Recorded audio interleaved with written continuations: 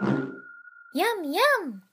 Floyd here with a quick look at creating a trefoil knot in Plasticity.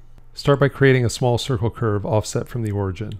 Duplicate the curve and rotate it 120 degrees with the rotation pivot at the origin. Use the center point arc tool to create an arc that connects to the center of the two circles. Hide the circle curves, then subdivide the arc curve. Move the center point out like so. Then move these 2 points up and these 2 points down.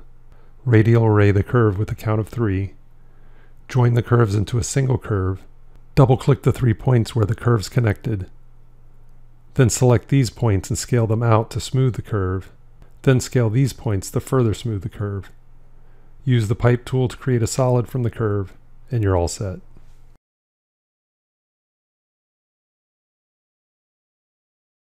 Oh, look at the time.